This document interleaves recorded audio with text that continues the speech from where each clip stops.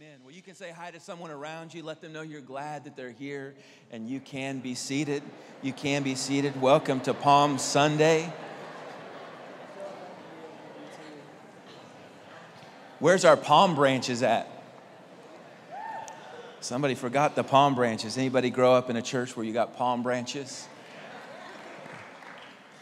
And man, we need some palm branches. Waving them around in church, that would be great. So everybody doing good? You doing all right? Did you get your pictures taken? No, you didn't get your pictures taken? Did you like it? Is it cool? Is it worth doing? If you don't like it, we won't do it again. It's fine.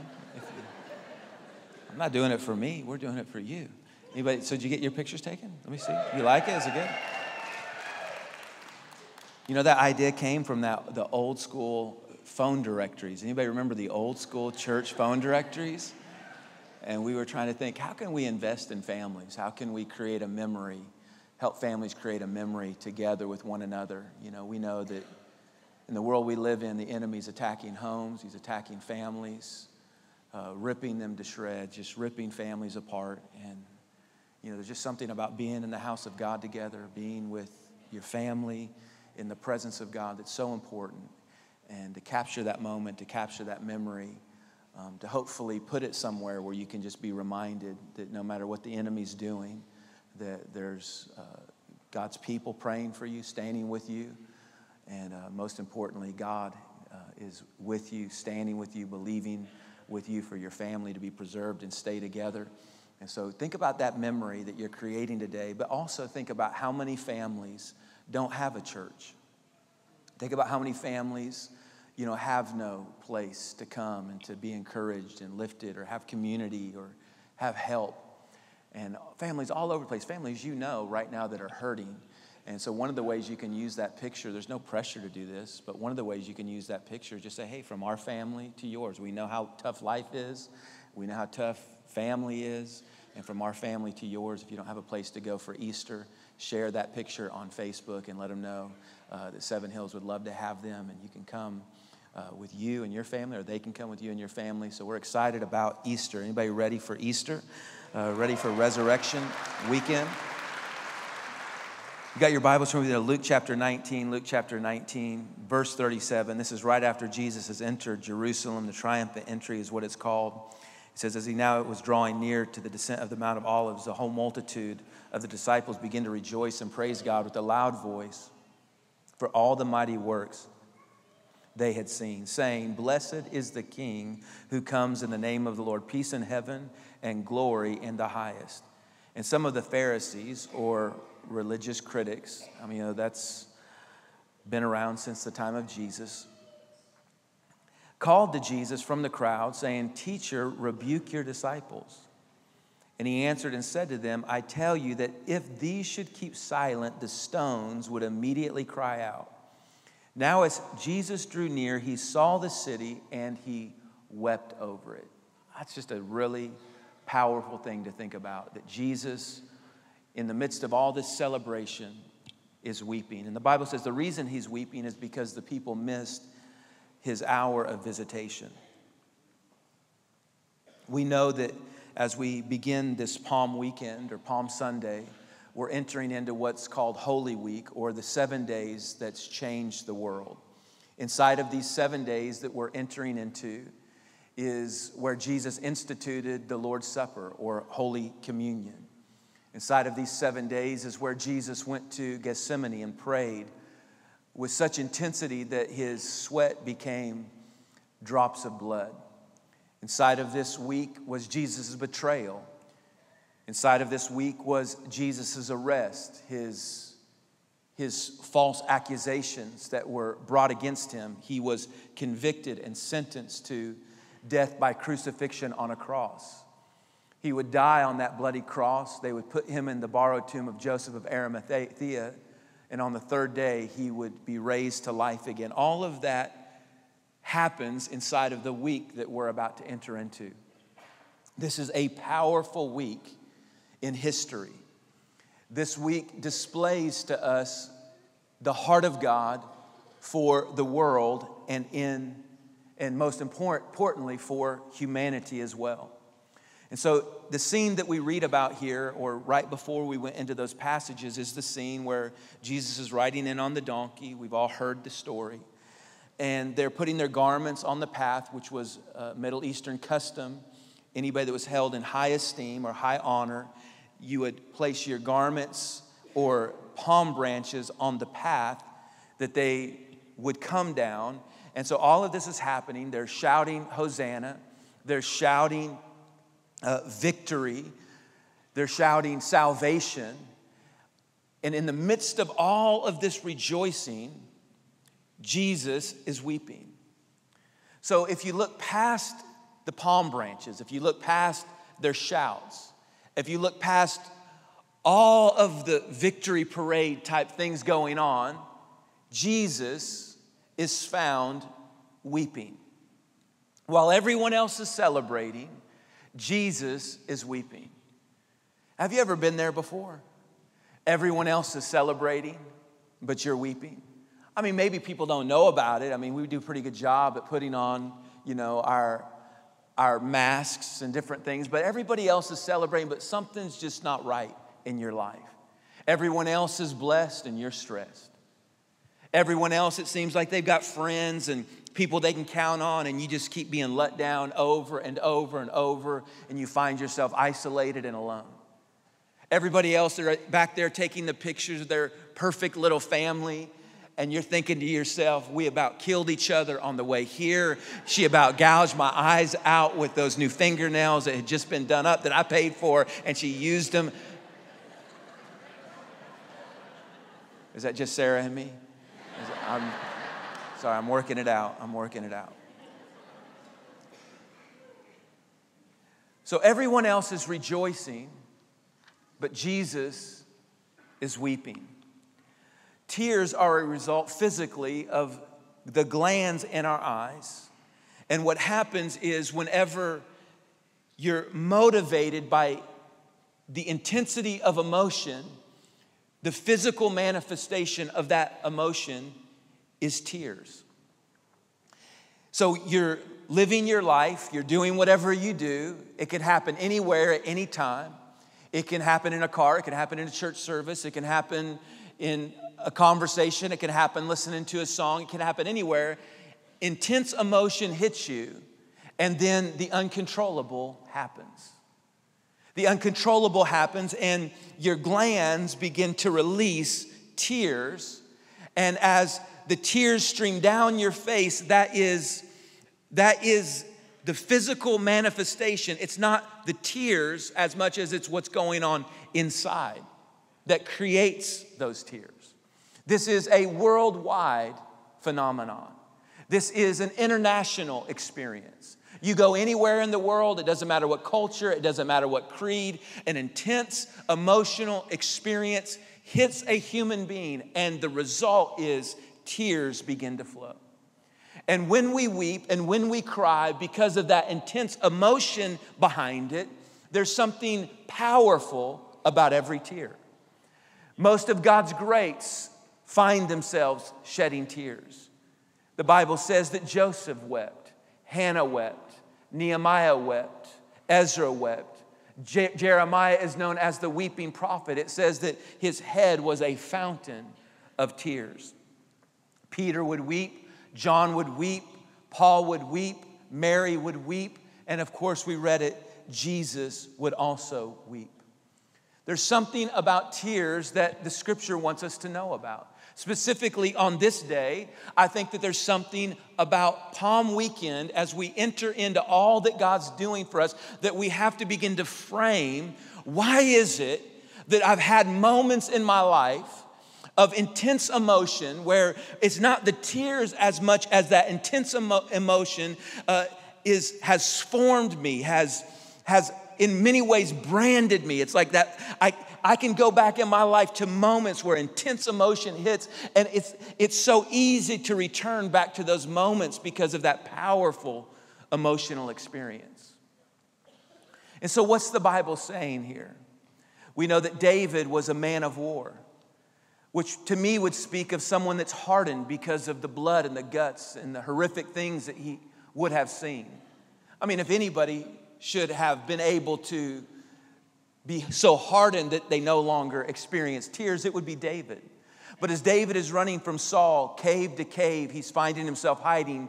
He hears that Saul has died, and the Bible says that David wept. Not only did David weep, but the Bible says when he wept, he was on Mount Gilboa. And on that mountain, as tears are streaming down his face and splashing on the grassy hillside, David begins to speak. And David begins to speak specifically to that place where those tears were flowing. And he says, on this mountain, right here in this grassy, plush, flourishing hillside, right here, never again will anything grow, never again will rain descend, or never again will dew be on Mount Gilboa. And that place that was flourishing and prospering, that was filled with flowers and grass and really all around it, there's no reason for that area to ever dry up. To this day, you can go to the Holy Land, and right there where Mount Gilboa is, there's a place, and it's nothing but sand, and it's believed to be the place that David spoke to that mountain during that intense emotional experience. The lesson is this: as we look at the people in Scripture that found themselves weeping, you find the ones that truly begin to find a way through the tears, to overcome the tears. They didn't just weep, they also talked to their tears. They would speak to the place that was devastating to them. They would talk to it. You're not going to forever have life. You're not going to forever have such a presence I'm not going to always let this moment define the rest of my life. And they would talk to those tears. It's interesting that it appears that heaven listens intently during our tears. As Jesus goes to the tomb of Lazarus, the Bible says Jesus would weep. Everyone's saying it's final, it's over, there's no hope, there's no chance, there's no life. But we find that Jesus is not only weeping, Jesus also begins to talk to his tears. And he begins to say, no, this isn't final. And he looks and he says, Lazarus, come forth. And because he was willing to speak and talk to his tears, Lazarus went from a place of death to life. A lot of people never learn how to talk to their tears. All across this auditorium today, there's lonely single mothers. They're trying to figure out, how am I going to make ends meet? There's people that are going through a crisis that they're not sure they're ever going to find their way out of. There are those who have just lost their job and they're anxious and worried how they're going to provide for their families. There are those who are facing excruciating loss and unfortunate circumstances, and they're dealing with the pain of that loss. Those who are facing personal failure over and over, beating themselves up, just can't believe that they just keep making that stupid mistakes, thinking, what an idiot, how can I do that? How could I put myself in that situation? Others going through divorces and relationship breaks up. And the thing about those tears is they represent sincerity. And so that sincerity that they represent is important to God. The Bible says the goal of our command is love, purity, and sincerity of heart. So there's something about sincerity that God says, I'm going to take note. I'm going to be watching. I'm paying attention. The scripture says that God actually keeps every tear in a bottle. So there's something about our tears that matter to God. He's looking at the tears, but more important than looking at the tears, he's looking at us. And he wants to see what we're going to say, and are we going to talk to our tears? See, most people just allow their tears to do the talking. Something happens to them, the intense emotion hits, the physical manifestation is tears begin to flow, and all of a sudden they begin to be convinced they'll never love again. They'll never have hope again. They'll never have joy again. They'll never laugh again. They'll never have peace again. They'll always be miserable, always be down, always be depressed, because tears are incredibly persuasive. And they have a way of just being so convincing that they talk you into this situation, whatever it is, however painful it is. Now, this is going to be the rest of your life. It's never going to change. This happened, that happened. They did this, they did that. This went down, that went down. Now, as a result, life is never going to be the same. And those tears have a way of just convincing you you're always going to be down. But at some point you learn that things don't change until you talk to your tears. The way Sarah and I do it is like this. The girls occasionally will think that they have more of a place in our home than what they do. And we don't like what they're saying or what they're thinking. And they're trying to talk, and they can even get very emotional with us about how we're wrong and how we shouldn't and how dare we. And Sarah and I have this way where we just say, "You hear anything, babe?" She says, "Nope." I'm like, "Me either." "So how was your day?" "It was great." And they're, and we're like, we elevate above what they're saying. Tears are the same way. Tears are so loud. They're so convincing. They're so passionate. They throw temper tantrums. No, they're just so convincing. They're so fatal in their conversation. And you have to have the ability to, just like Sarah and I did, say, "God, do you hear anything?" God's like, "Nope." In other words, you've got to be able to have a conversation with God. David did this. He goes to Ziklag, and the Bible says that they show up, their homes have been burned, their children have been kidnapped, their wives have been kidnapped. And it was such an emotional experience that David wept, his men wept, and the Bible says they wept with such intensity that they had no more power to weep. They had wept so much that they couldn't even find a way to create another tear. And in this moment, the Bible says that David's men start looking at David and they start saying, "We're in this position because of him. This is his fault. We've lost our homes, we've lost our wives, we've lost our children, and this is David's fault." And one man's tears start talking to another man's tears, and another man's tears start talking to another man's tears, and they start convincing each other that they're the victim of David. And that the only way things are going to change is if they get rid of David. And so they decide, we're going to kill David. We're going to take David out. Because tears always put the blame on someone else. They blame people, they blame God, they blame all. And again, they're real, they matter, they're important. It's not that God dismisses our tears. It's that we have to be careful, because tears have a tendency to put all the power in someone else's hands. And what someone else has done, what someone else has said, or what someone else hasn't done or hasn't said. But David, instead of trying to get his people over here and talk to their pain, and then their pain talk to him, and him try to build up a group against that group, David, the Bible says, encourages himself in the Lord. He strengthens himself in the Lord. And watch what happens. Him and God start having a conversation above that conversation. David doesn't retaliate. David doesn't blame. David doesn't come up with excuses. David says, "God, I don't know why this has happened. I don't know what to do." And David starts having a conversation with God. And you know what? God and David start talking back and forth.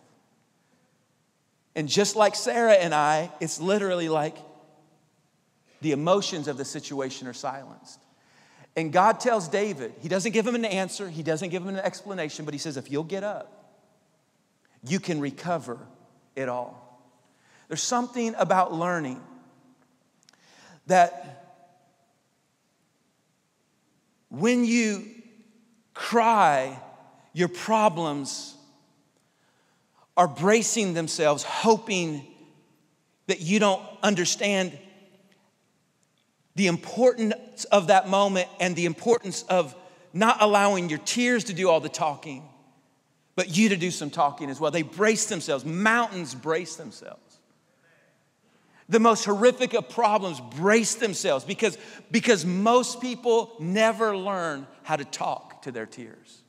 Their tears do all the talking. Their tears shut them up. Their tears silence them. And their tears and that pain beat them down over and over and over. And some people for years of their life lose who they are all over an intense emotional experience. And they never learn to say, okay, you've had your turn. You've had your talk. I feel you. I get you. I understand. It hurts. It's bad. But me and God are going to now have a conversation, and we're going to ignore you for a minute, and we're going to figure out how to get a plan to get out of this and not stay in this.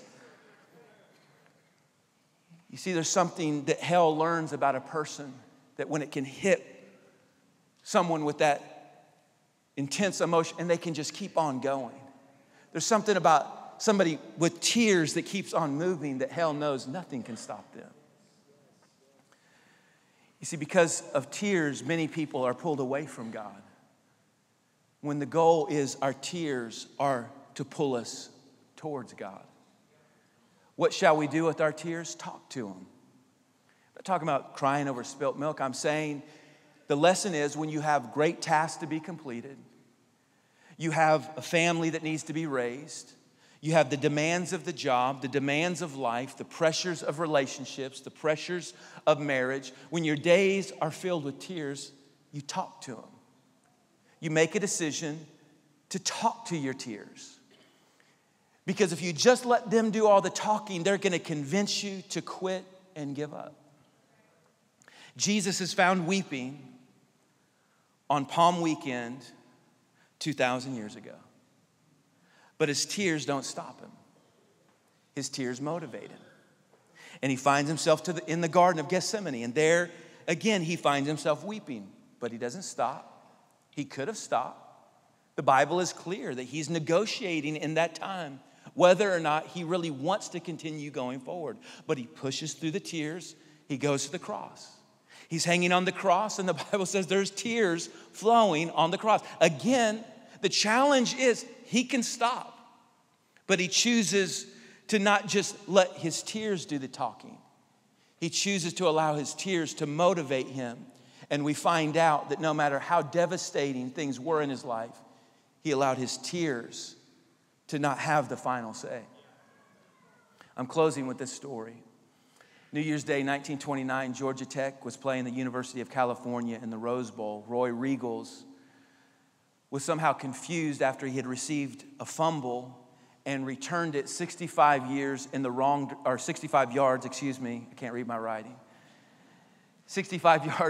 direction until he was tackled by one of his own teammates.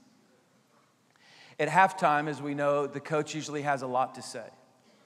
But this time, the locker room was silent.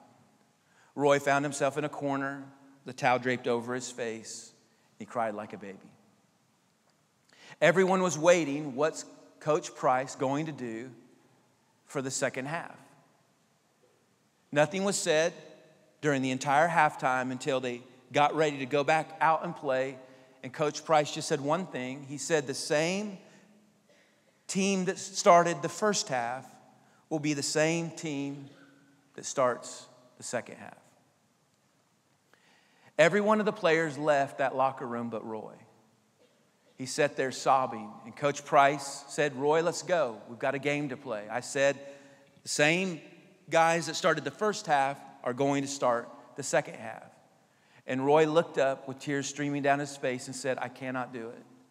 I can't do it. I can't. There's no way I can go back out there. I've ruined you. I've ruined the university, my team, myself.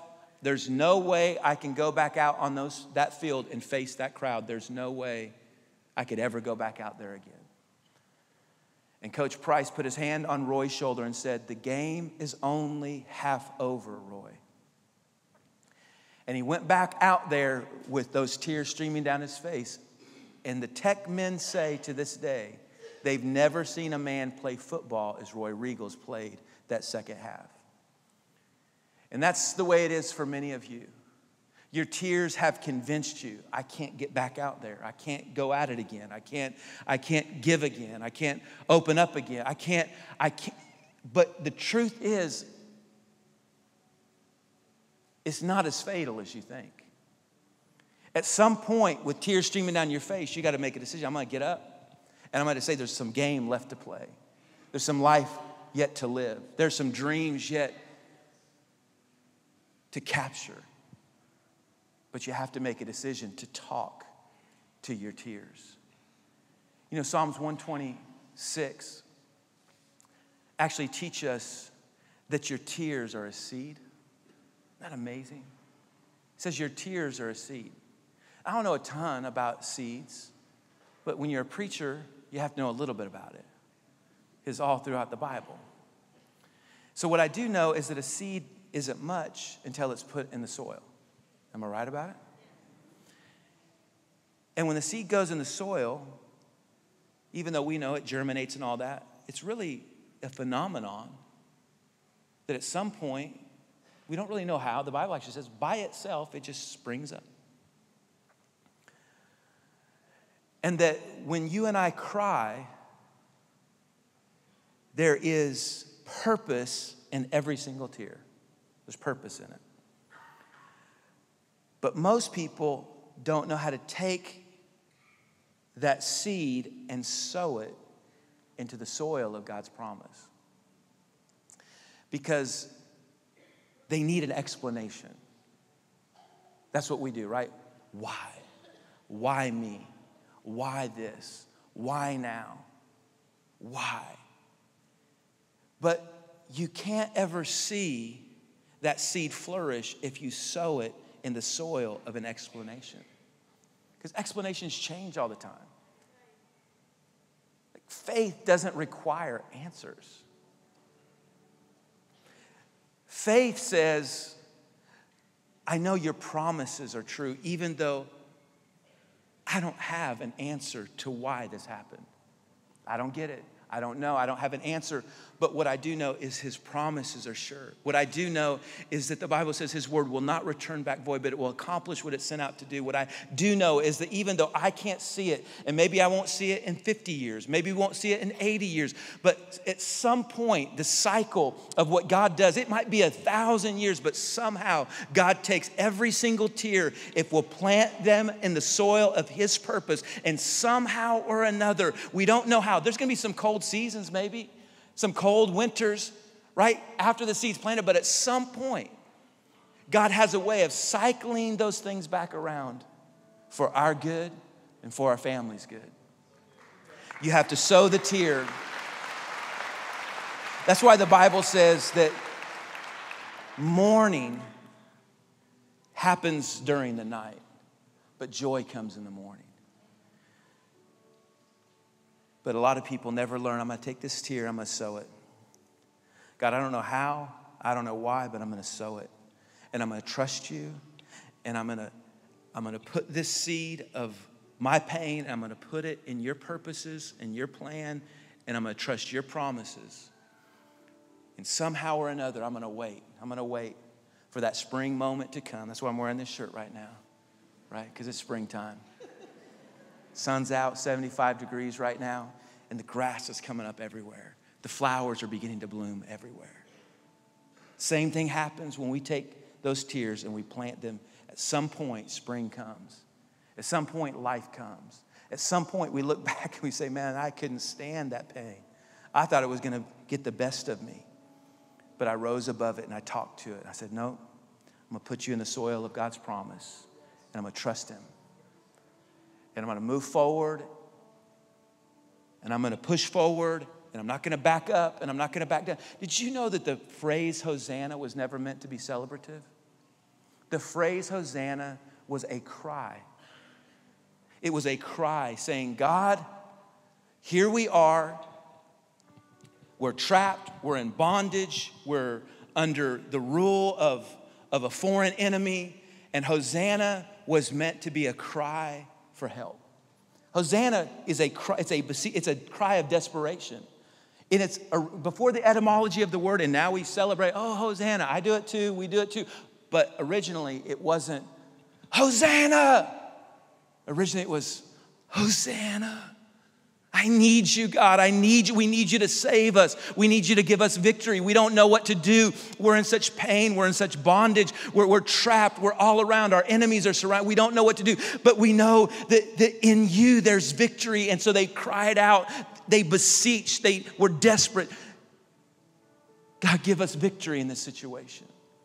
Most people never learn how to talk to their tears. They just go silent. Their tears convince them it's never going to change. So what I want us to do on Palm Weekend is, I don't know what your situation is. Maybe in your life everything's great. We're happy for you. But for many people in this room, there's things that have devastated them. I can think of families right now in my mind that have been devastated by some kind of loss. And what the enemy's so good at doing, he's so good. He's so good at using that against us. And so we've got the Word of God. We've got the example of Jesus on Palm Weekend to say, no, we're not going to be like those people. Well, we're defined by our tears. We're going to be the people that talk to our tears. We're going to be the people that say, no, we're going to rise up. No matter how sad it's been, no matter how broken I am, no matter how devastated I am, no matter how mad I am, no matter how angry I am, no matter how upset I am, I'm not going to live my life in bitterness and unforgiveness and anger and resentment. Nope. I'm going to talk to my tears instead. I'm going to have another conversation. I'm going to elevate my conversation, and I'm going to say, God, Hosanna. I need your help. I need you in my family. I need you with my kids. I need you with my sons and my daughters. We